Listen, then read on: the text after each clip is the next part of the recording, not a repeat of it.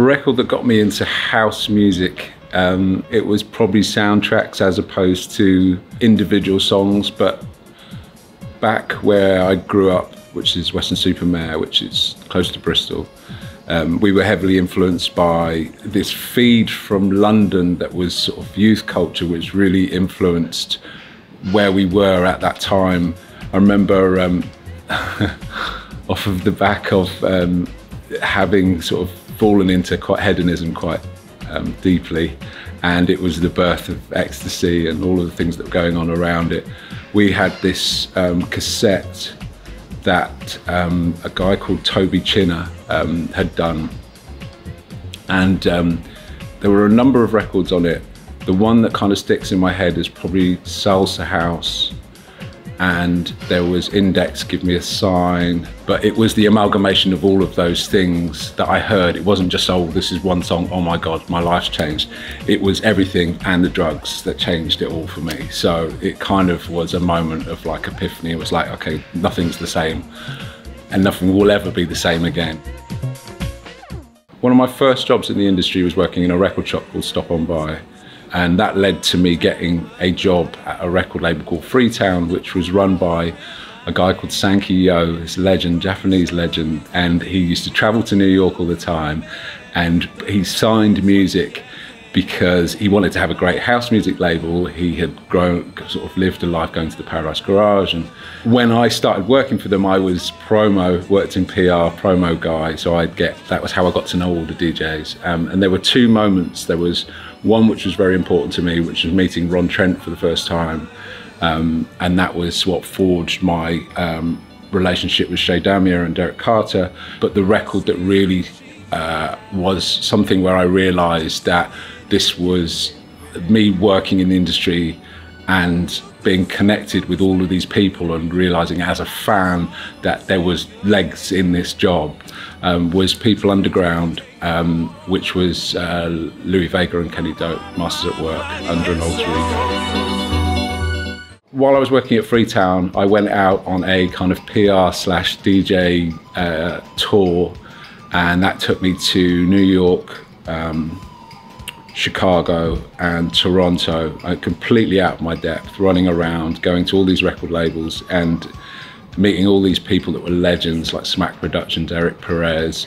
And going out there, I'd kind of made friends and allies and people that showed me around. It was DJ Sneak, Gemini. And I remember someone having a cassette on in the car, and it was a record of WBMX, which was the 80s legendary radio shows that Farley, Jackmaster Funk was on. And for DJs is one DJ that I just became obsessed with. And he was doing stuff that I was just like, what, how can you play these records together? And he played Savage Progress, Heart Begins to Beat, and I wasn't familiar with that song. It came out in the 80s, kind of an industrial record. But hearing that alongside acid house and house music and realizing that these kind of multi-genres that were really the same lane, that there was someone blending this music together, and then being inspired by DJs that were doing something very similar, that were the next generation, that record still sticks with me now. The reason this is my favorite record now is because I just had a moment with it. Derek Carter, Where You At? And the reason I've chosen that record today is because Beyoncé used a sample of it on the front of the beginning of the transition from the show from old Beyoncé to new Beyoncé on the Renaissance tour. And not only being involved in all of the process with the Beyoncé album, but then hearing one of my closest friends being sampled and used in that context was a real pivotal, defining moment for me. I felt just so proud to be involved in something or be a part of a culture that's transformed and transitioned all its way to a moment where it's in sort of popular culture. So Music for Freaks was the sister label to Classic at the time, even though they were run in tandem but separate, as that was my label with Justin Harris. We had set the label up to release our own music, and through that process we did our first album, The Beat Diaries, and then second album was The Man Who Lived Underground. And then amongst that, we had written or had this idea for this song called The Creeps.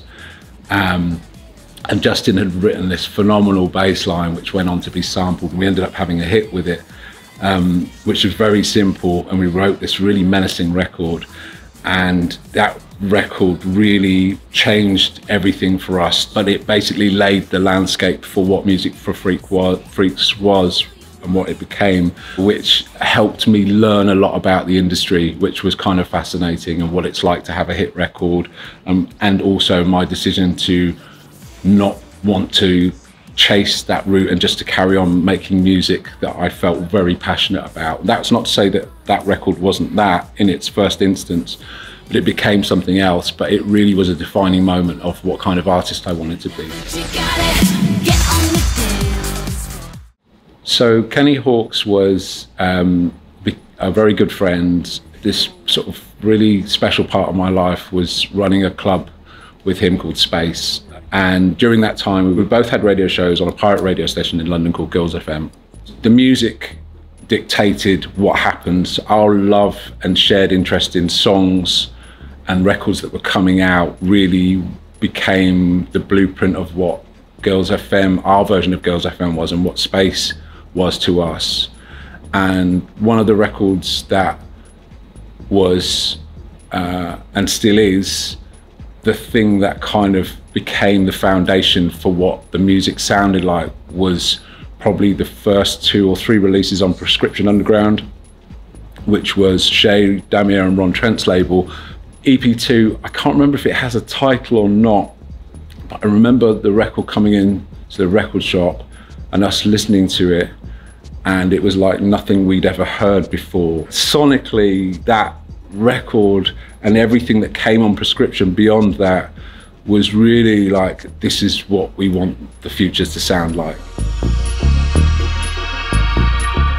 I had gone out to Chicago with Justin Harris, my partner in Freaks, and we have a friend called Howie who had this house. It was a big loft space, and he had a party there. It was a real moment. But Honey came to that party, and there were these plastic tubes. They were sort of body size in the middle of the loft space, and she climbed into one of the plastic tubes and proceeded to dance most of the night in this tube. And that was the point where we knew we were kind of going to be friends, and it was sort of mutual friends of Derek and everything. That was my Chicago family. And Justin and me went away from that, and we made this record called A Tribute to Howie's House. And that came out on a subsidiary of Classic, which we put 2 or 3 records out, called Plastic. And that for me is something that defines mine, Derek's and Honey's relationship, because it was a point where I had found these like-minded individuals that lived in a different city but had the same passion for music and were weirdos and idiots and had fun together, and that was a real soundtrack for that. Honey was approached by a company called Parkwood, which transpired was Beyonce's record label. We weren't aware of that at the time. They asked if she would like to be involved in working on an album that Beyonce had an idea for and wanted to do. And obviously we said yes. And so Honey and myself built these playlists, which Beyonce took away and studied. And in the interim, we just carried on working on music and submitting music. And it progressed, and it started to turn into, oh wait, actually this is the thing. She likes some of the music we've sent. And all of those records we then started to kind of produce and reproduce, etc. And it wasn't until really far into the process, almost before release, where the A&R was sent over to play me and Honey and Chris. So they flew to play us the songs, and we heard the 2 songs that we were involved in, Cozy and Alien Superstar, for the first time, that actually were our original productions with her singing on it. And that was our first kind of idea of, oh my God, this is really real, this is really happening. But we didn't get to hear the album until the album came out. And then it became quite significant that after we listened to the album, that a lot of the things that we had been involved in were in the very makings of that album, which felt really special.